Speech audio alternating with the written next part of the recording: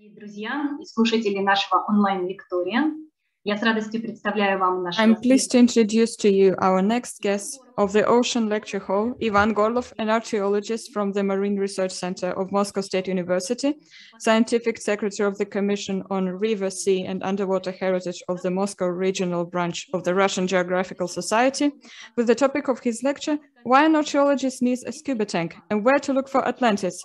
Indeed, Ivan, where and why? You have the floor. Hello, dear listeners. I'm going to switch off the video for the better quality, and we will start. Today's lecture is dedicated to the science between the archaeology and ocean, underwater archaeology. What does it do? So, archaeology is the science of material traces. Its task consists of recovering events and human lifestyle in the past based on material vestiges or material traces. Characteristics of the object define methods and working conditions of the archaeological work. Archaeologist needs to base himself on the fact and on the material traces. He works as a detective and recovering the past. The scientists work with vestiges under the sea. Despite the methodology, which is common with the archaeology, underwater archaeology is a special science, a separate one. Humanity faced a lot of challenges in the past. So to do better in future, we need to understand the past first.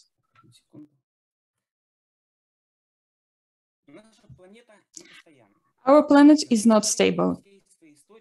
Humanity has been adapting to changing life conditions. Climate relief, fauna and flora kept changing.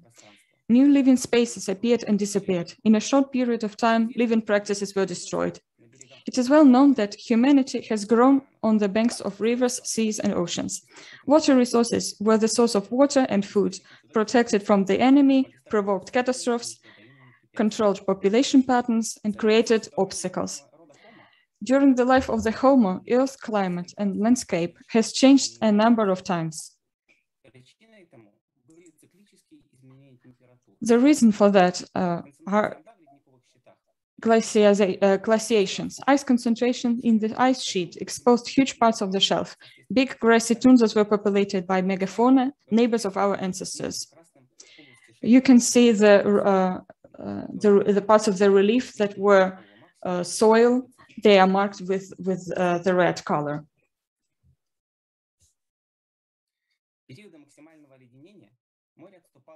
During the strongest glaciation, the sea retreated to the 135-meter depth compared to today's level, but we cannot mechanically determine the depth of a random point on Earth. Ice changes were accompanied by Earth crust movements provoked by heavy ice caps. Local events like landslides, earthquakes, tsunamis also contributed. Some near-polar territories literally melted because they were founded on fossil ice and sediments. In this territory, there were grassy tundras, there were mammoths, and maybe hunters that were hunting those mammoths. In the historical times when Sumer cities were founded in Mesopotamia, people back then witnessed events that were described in the Ziusudra epic, literature about Sumer version of Noah. While in the Central Anatolia, Çatalhöyük reigned, and long time after the construction to Göbekli Tepe, a big Sturega landslide provoked a tsunami that scorched flourishing valleys of Doggerland from the earth. Humans of that time witnessed the Baltic Sea formation.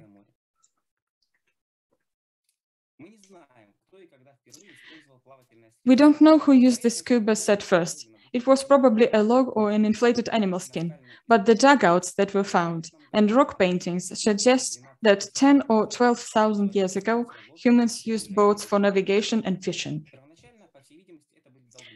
First of all, it was some dugouts or some kinds of canoe. Unfortunately, They were not kept to this day, and we cannot study them. So we can only base our findings on rock paintings. Navigation has always been a risky business. From antique literature, we know that Anarchasis answered, what category do we put navigating humans? To the living ones or to the dead ones? Sailors were dying because of the cruel streams driven by wind alone in the sea. Sea battles made many boats sink. All those traces are kept as witnesses in the seafloor. So far, more than 3 million boats are resting in the seafloor, and many of them sank in minutes and became a mere reflection of life on board.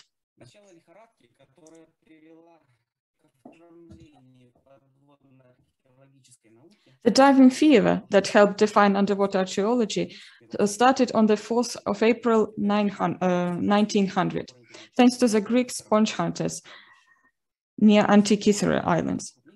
This boat gave us the biggest collection of bronze antique sculptures, a unique sample of the technical genius, Antikythera mechanism, an astronomical calculator manufactured in 87 BC. It was determined that material, constructions, date, and type of the freight are the same than in the ships in which Roman dictator Sulla brought art objects plundered in Greece to Rome. Later, it was confirmed that Sulla had lost one of the ships near Antikythera. Curiously enough, a couple of years ago, before the discovery, Mentor, the ship of the Earl of Elgin, who collected antique objects, has wrecked nearby.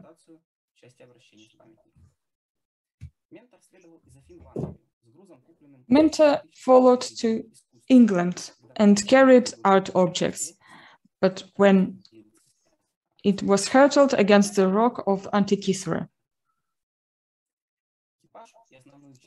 The majority of objects and the crew were salvaged thanks to the sponge hunters who dived into the icy waters.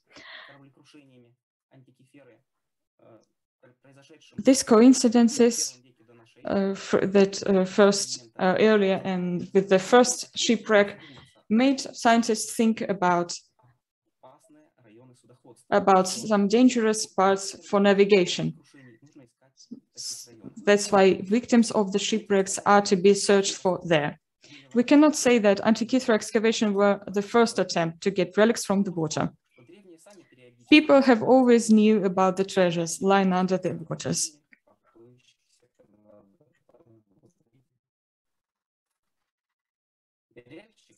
Diver is one of the oldest professions. The first of them were people living on the shores. Archaeological recordings say that more than 4,000 years, people like this lived at the territory of today's Israel. Military diver is a special profession. These people were very well prepared and could decide the course of a whole battle.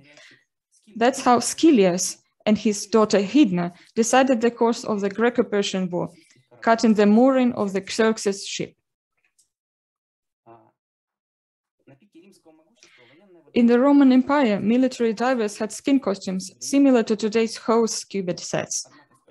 But after the fall of the empire, the art was gone for a long time.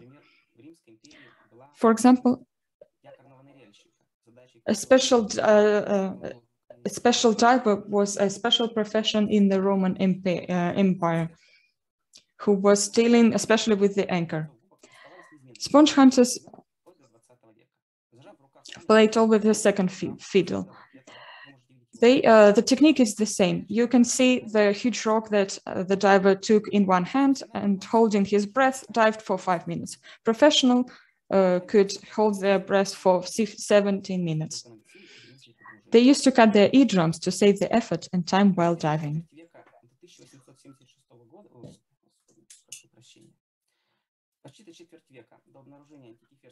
Years before Antikythera, one of the underwater exploration was carried out by Vladimir Chernявsky.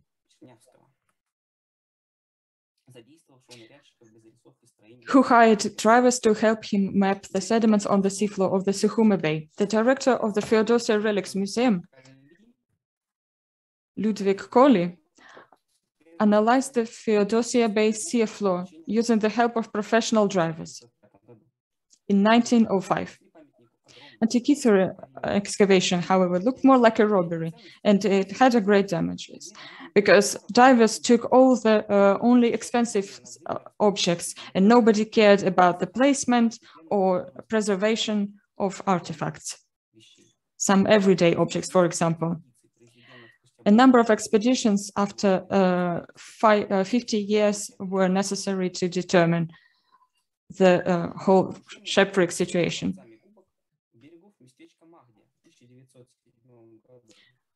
It looked a lot like another similar wreckage near Magdia in 1907.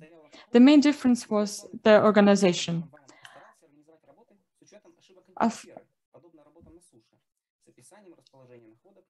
The organization was much better than in Antikythera, but the works were complicated because the archaeologist was still on the ship and not on land. So the divers were not well prepared and sometimes could not identify an object. For example, they couldn't recognize Parthenon parts. They took them for a big rock. So this complicated the process a lot. So the studies allowed Alfred Merlin to determine that the ship was indeed the Sulis ship. We need to say that it was a big ship. It was 40 meters long. On its deck, there were 6 files of columns. So it was transporting a decomposed cathedral from Rome, basically.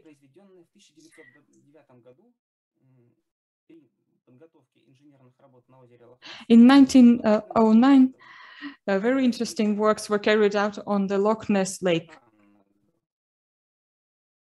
The Krenak rests were discovered. They were very similar to the rests found on the Zurich Lake in Switzerland.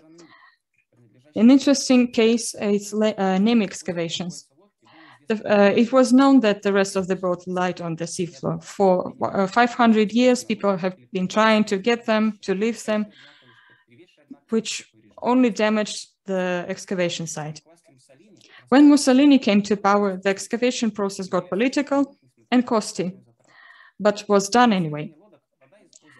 For investigation purposes, the water was pumped out of the lake and the boats were placed into a museum. Unfortunately, in 1944, that museum was burnt during the German units retreat. And it's still unclear what was the reason of the burning.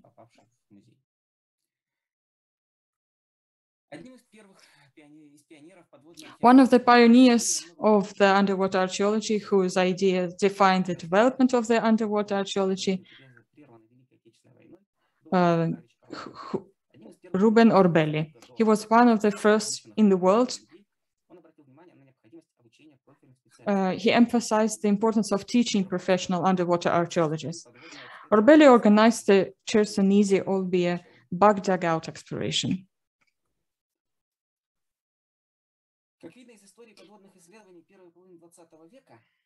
It is clear from the early history that technical problems limited the possibilities of moving and working underwater, because there was not a lot of cases. That's why Oda Blundell works are really interesting, when he dived himself with the special costumes. So the absence of such costumes made the exploration impossible. Big silt masses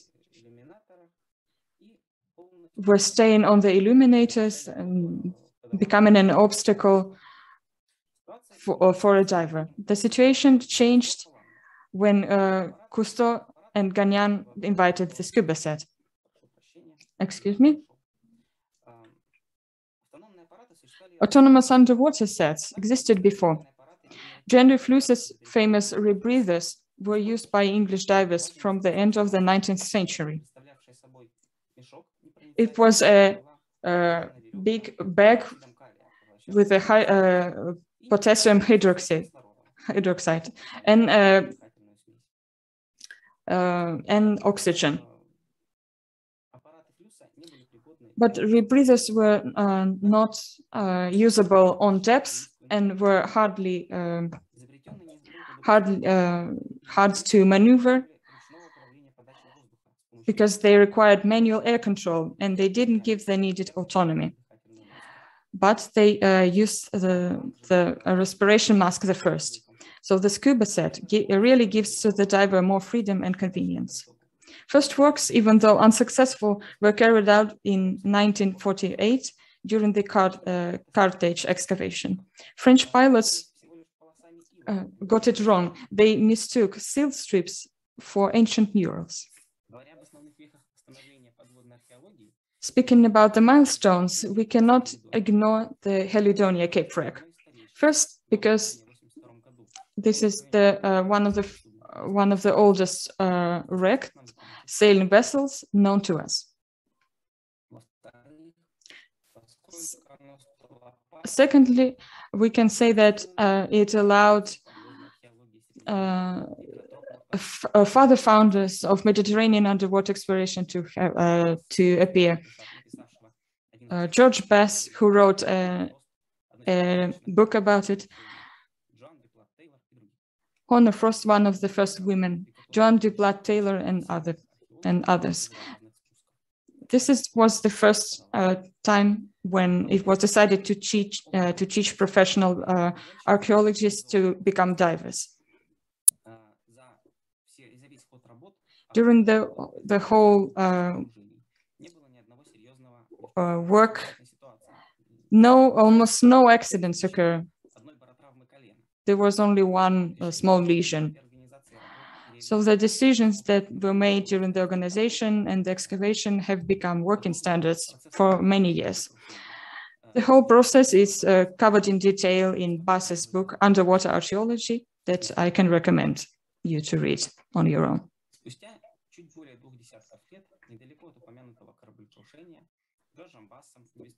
George Bass, some years after that, with the help of sponge hunters that are always present, that really help all the time, another shipwreck was discovered that must be mentioned.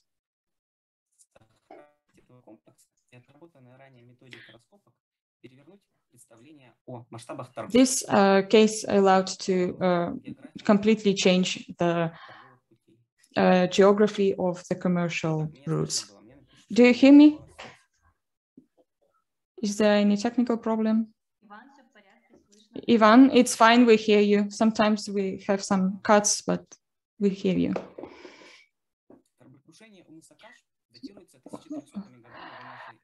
Kash Cape shipwreck goes back to 16th century.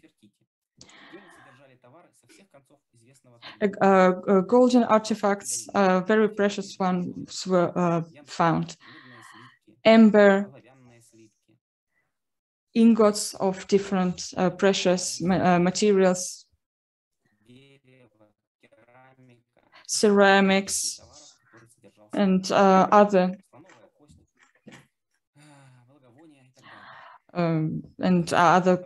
really expensive materials were found.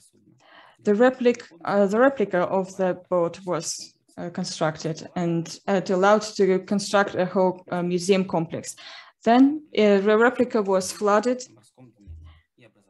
artificially, and now it's an underwater bark. Classical sense, there is no historical layer, and that's why we have the complex of shipwreck. When the events actually are reconstructed depending on the position of other ships, which actually sunk in the same conditions, and sometimes they were the reasons for mistakes for underwater excavations, when we had different complexes, different ships of different eras. So we can decide what the ship looked like, depending on its on what it contained actually.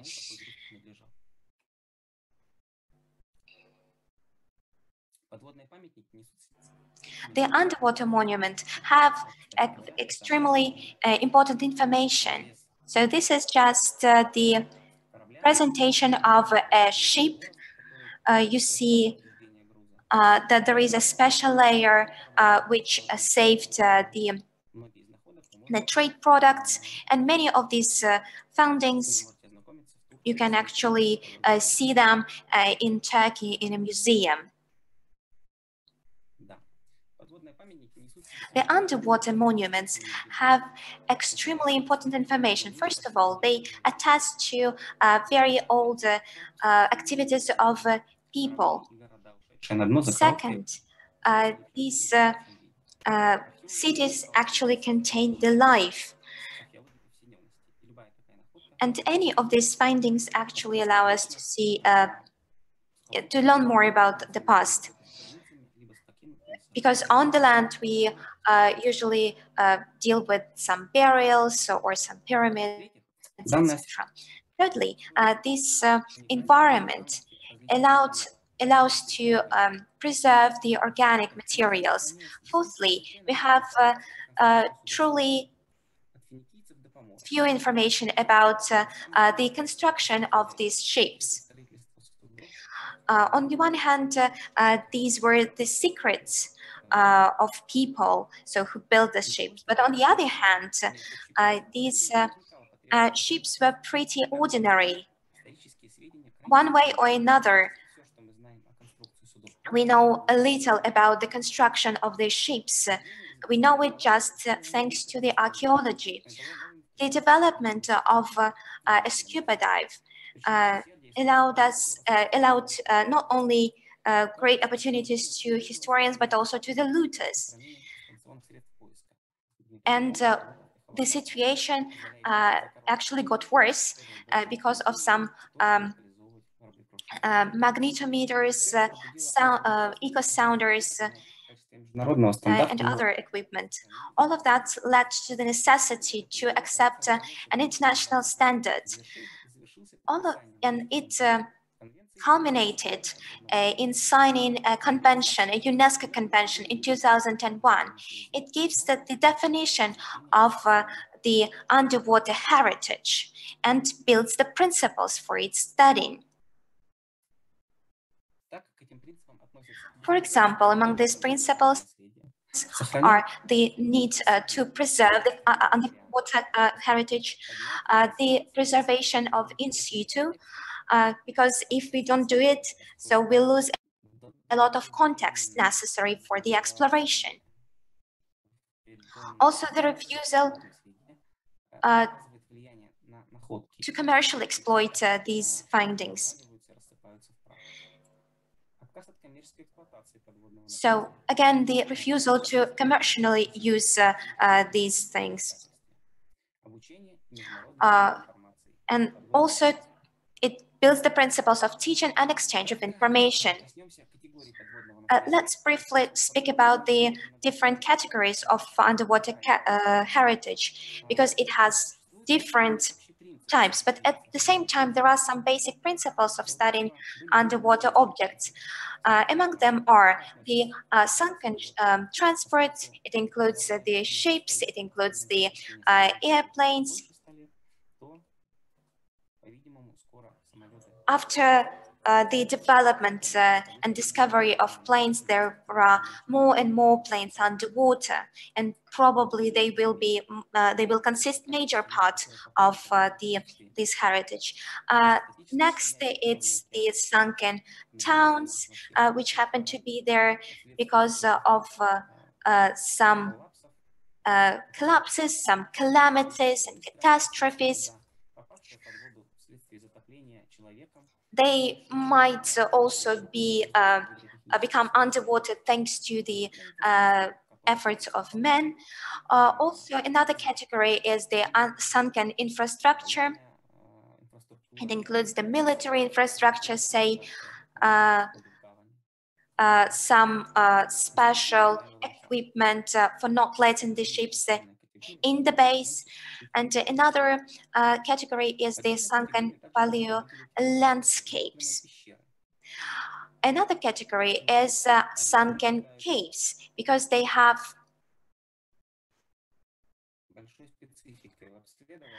great specifics and peculiarities in studying, and they require special training. Moreover, their search and localization is much more expensive compared to the exploration of sunken landscapes.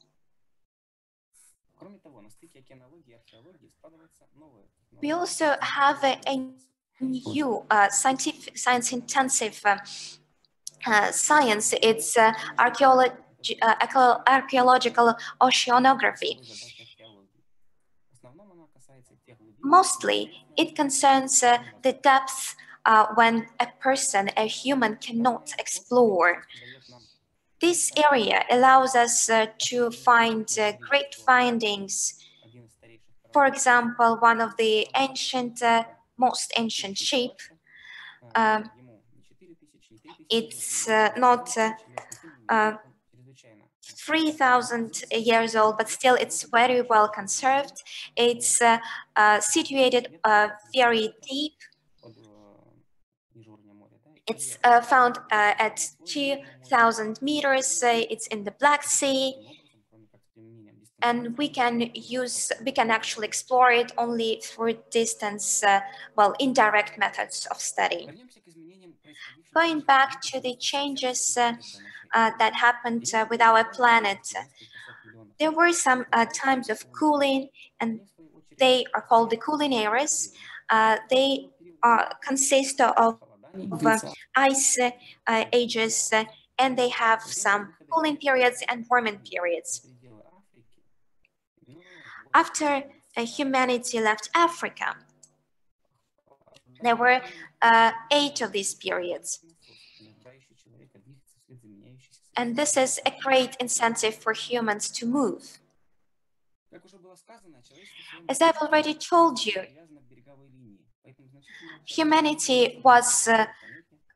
life was connected to the waters and the water resources.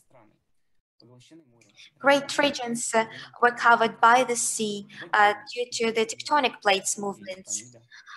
It includes Togoland and Beringia, Охотия, Nipanida. These are real, not mythical Atlantises. More than 10,000 years ago, La Manche, the English Channel, was a great river, which is now the Doggy Bank. Archaeology shows us that Doggy Bank is the remains of an inhabited island, which was which appeared and emerged together with the Britannic Islands.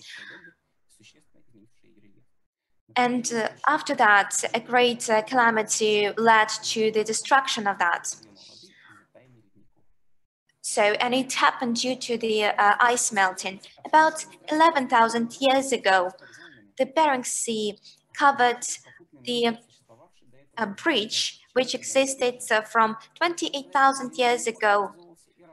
The Bering Bridge actually appeared before that too, and it allowed to exchange between Asia and America.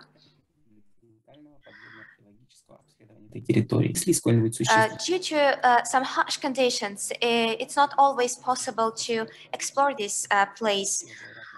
But the archaeology shows us that about 20,000 years ago, the humans tried to cross Beringia. The last findings allowed us to understand that Beringia was established far before, even 30,000 years ago. Speaking about the region of Achaeotia, there are quite a lot of questions related to that. Unfortunately, we can't actually find a good picture of that.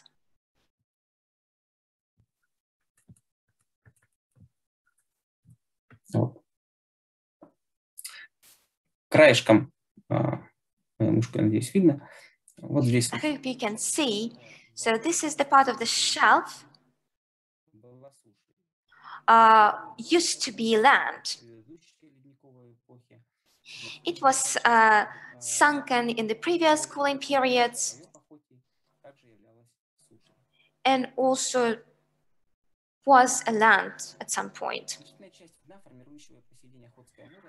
Most of the parts of the seabed have a thicker crust, and it differs it from the sea crust. Nipanida was subject to some tectonic changes, which led to the sinking of this part. The monuments of Duktai culture in the eastern Siberia allow us to speak more confidently about the movement of ancient people and about the changes in the southern border. It's very probable that the humans actually crossed the territory of Achaeotia. The findings on the Japanese islands allow us to say that Nipanida was inhabited at that time. Nipanida was situated between the modern Japan and the Korean peninsula. It's a pretty small part of land compared to Beringia or Achaeotia, but it allowed people to go to Japan and to inhabit this land. We also wait for the exploration of Sunda or Sundaland, which is situated in the Southeast Asia. Today's peoples of Venida and the inhabitants of Andaman Islands are the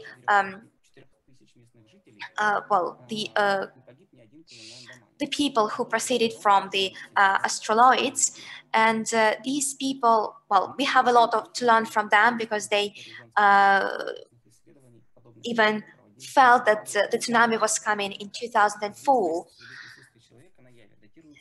There was also some findings showing that there were people in Java and in Bali, but now it's impossible because people cannot get there by land.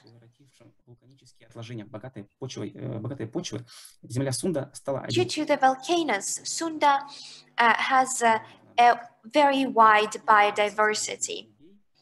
The migration of people went through the India and they started to cover Sunda 40,000 years ago, and it left some chains of islands. It's interesting that about 5,000 years ago, we see the first towns of Shumers, according to which the cradle of humanity is in Asia. It shows that the Sumer culture actually is very similar to the rice culture in Indonesia. Here, the great changes in human development took place too. Sunda was between Asia and Australia. It was impossible for Homo erectus to cross it.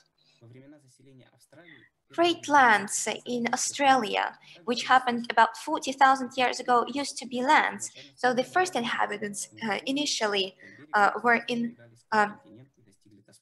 Sahula, and then they reached Tasmania.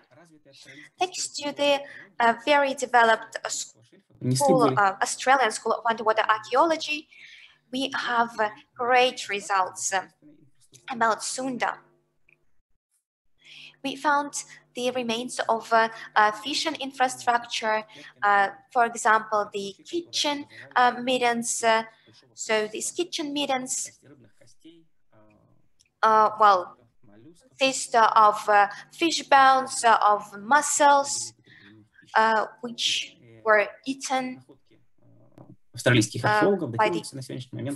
by ancient people, and they are now dated back to 8 to 7,000 years ago. And hopefully we will get some more ancient results right now. We can't ignore the site near Israel, which is called Atlit Yam. Atlit Yam is one of the very well conservated prehistorical village, which belonged to people who hunted mussels and fish. The skulls which were discovered had bone spurs, which are very typical of professional divers. And there were also some wee whales, which allow us to believe that they grew and exchanged crops. The modern underwater archaeology uses the information of other sciences, for example, the acoustics and geophysics. Robot techniques allow us to reach places which are impossible for men to reach. Paleogenetics and the sciences about the analysis of essences allow us to analyze the whole complex of information which is excavated by the archaeologists. We also cooperate with some other specialists from studying the ocean. We have to cooperate with paleogenetics, with glaciologists. We need to cooperate with everybody who is connected with the ocean to study this age of Paleolith, and what we can use as a basis are facts, and as more facts as we can get, the more we can say about the past lives. Moreover, today's sciences about the Atlantis require bright young people. Here you can see the plan of the Atlit Yam. So Atlit Yam is the biggest one, but it's not the only one. For now, we know more than 2,000 sites of prehistorical sites in water. But this problem was very closely studied relatively recently.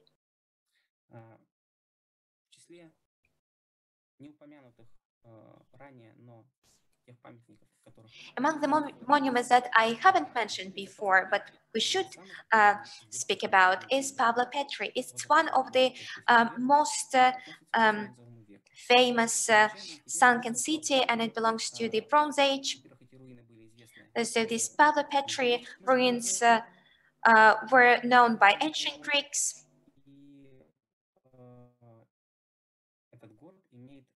And the city has a very intricate system of streets, which was untypical. So this is my main presentation. If I have 10 to 15 minutes, I can speak about the main stages of studying of the underwater heritage. So this stage, so every excavation starts with the exploration. So first, we use the scuba sets or special equipment. We identify the sites of interest. We confirm that there are some artifacts there, and we start the excavation. So between the excavation, so this period can take tens of years, decades.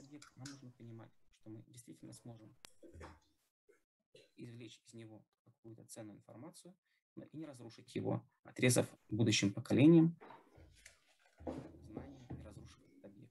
Потому что та техника, которая считалась нормальной или передовой в начале So we know века, that we'll be able to preserve this object because the excavation of Antikythera excavations, we consider them as robbery, because if maybe to scientists of the future, our excavations will look the same way.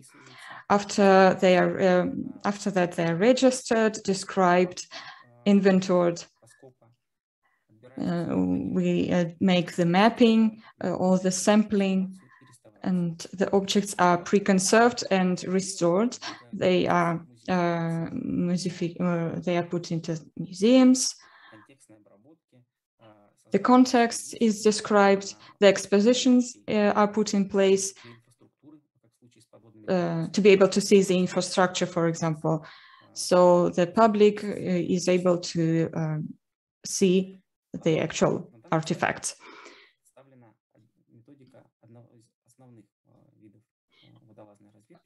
At this slide, I am showing the diving research. The territory is divided with ropes. Sometimes these limitations are firm, sometimes the streams are getting into the way.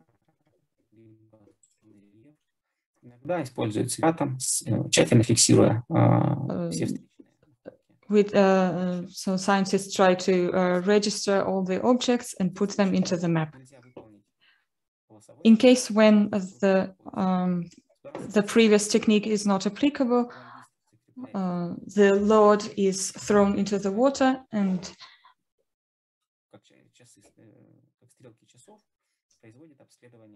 the diver uses this load to go underwater, and then the load is placed to another spot, and it continues like this. Another stage of underwater works is fixation and mapping. Without mapping of all the artifacts, without the fixating the placement of the objects, we cannot get the useful information from these artifacts. Hydrolocation is the most useful techniques because it is not very expensive, and it helps us to get the maximum information. So the acoustical beam is reflected from the surface, and we get the image. Thanks to modern acoustics, this image repeats almost exactly the placement of the objects in the seafloor. The expert who works with hydrolocation needs to be a professional one, because sometimes the image is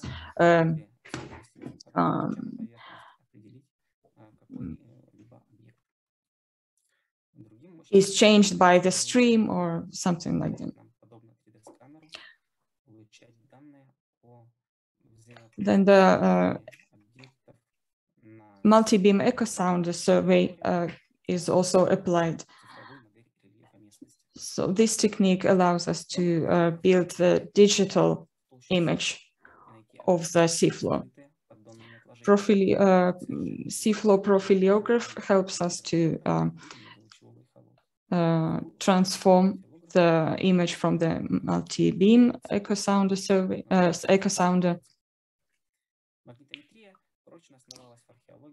Magnetic measures are also used in other spheres and proved to be quite useful.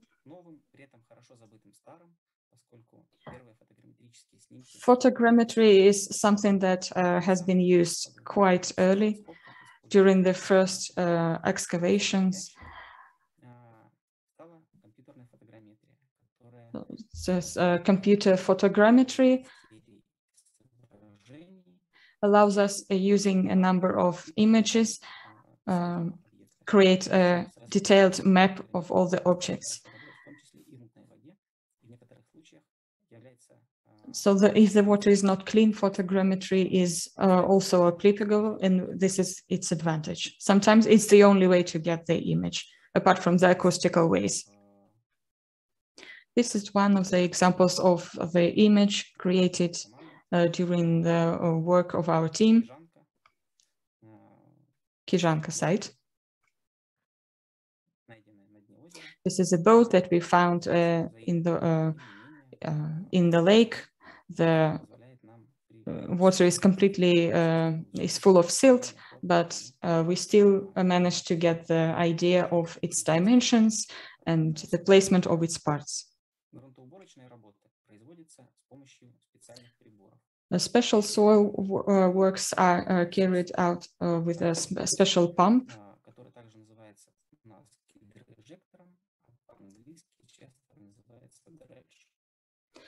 Sometimes it's called dredge in English.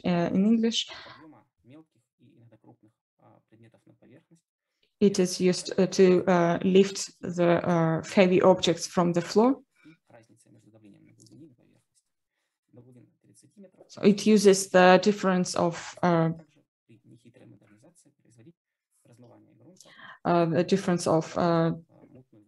temperature with inside and outside. After the object is described, lifted, so the lifting part is quite difficult. A diver can lift an object if it's not very heavy, but to lift a more heavier part, we need some parachutes or some special equipment that are placed on a board. If an object is fragile or small, sometimes a carcass is created around the object previously, and then when it's lifted, we can transport it safely to the museum or to the laboratory.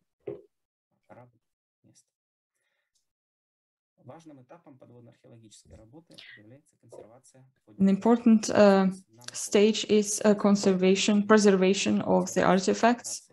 Here you see the costume that was lifted by the experts of the Russian Geographical Society, and after you see that the costume looks almost untouched by the time.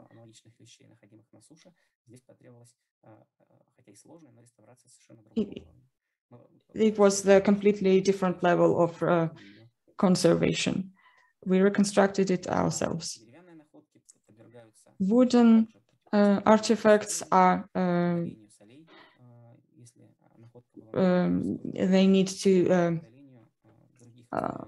be desalinized, so all the salts need to be destructed, and all other chemical structures that are damaging to the wood, they need to be washed out. So the object that should stay on the seafloor, they must be protected from the robbers.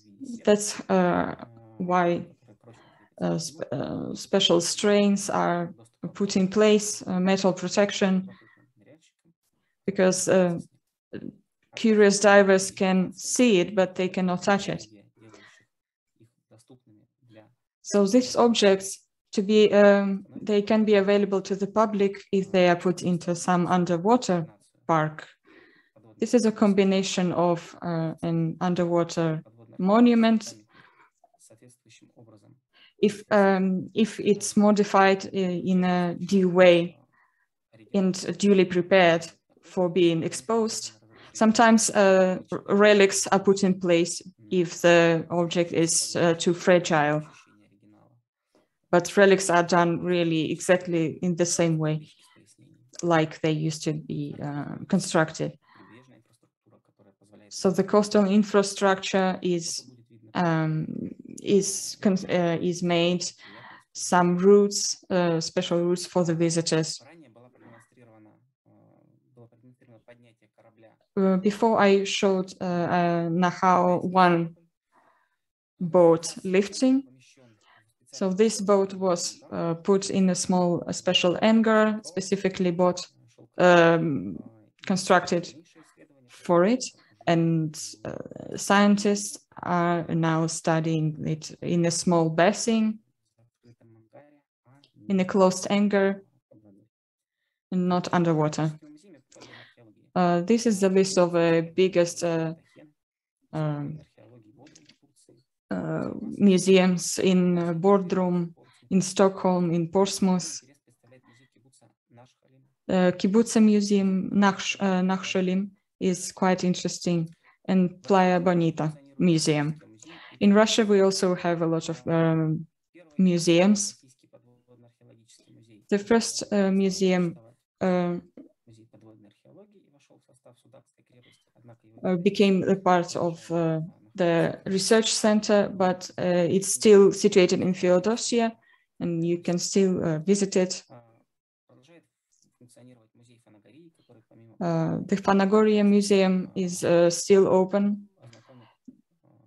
It has an underwater part and the on land part. One of the museums that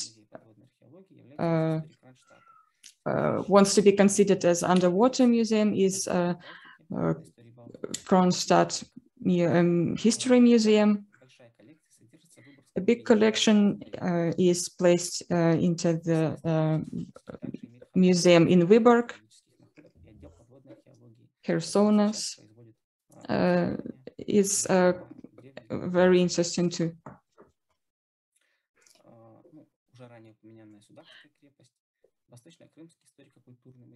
Sudak Fort that I already mentioned, and Eastern Crimea Historical Museum.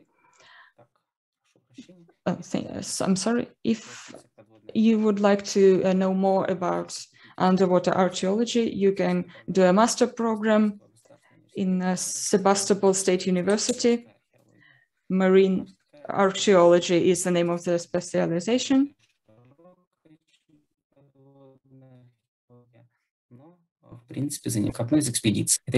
Or you can join one of the expeditions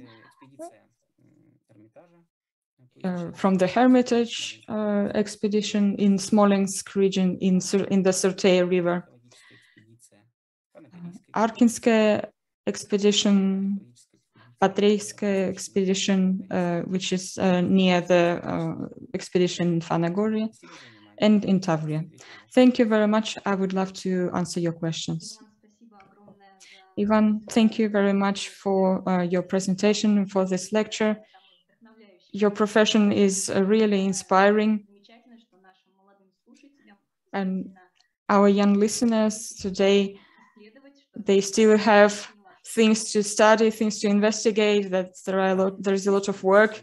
Did I understand it right? Yes, you are completely correct.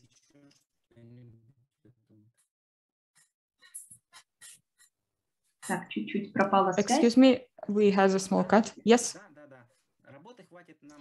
Yeah, there is a lot of work to do yet for many, many years, because something is going to sink again and our profession will exist maybe forever. I remind our young listeners and to those who listen to our lecture that this lecture is going to be recorded, so you can access it on our page,